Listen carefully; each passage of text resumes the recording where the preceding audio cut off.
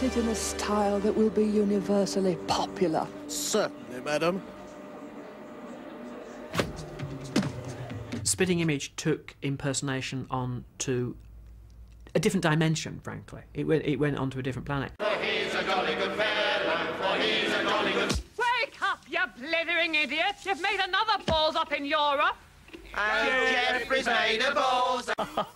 You know, Spitting Image portrayed me as someone who is out of touch, someone who has no humanity. Steve Nallon's Margaret Thatcher voice. Sometimes he'd use 4 of Thatcher's rehearsed voices in one sentence, from the gentle housewife to the screaming militaristic witch. Well, the truth is, I care. I care a great deal. I care, I care, I care, and don't you ever forget it! It's very important that we get people's minds off the unions, the GLC, the EEC, etc., etc., and get them scared about the bomb again. They were so lucky, Spitting Image, to have Steve Nallon, whose impression of Margaret Thatcher was just... there was nobody who did Thatcher like him.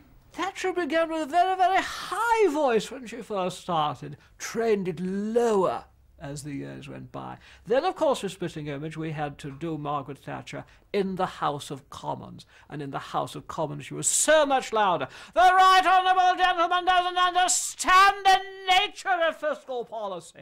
Then, of course, we had to take her into the Conservative Party conference. That voice was much more the statesman.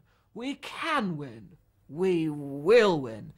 And then, of course, there was the interview voice, when she tries to mesmerize you, rather like the snake.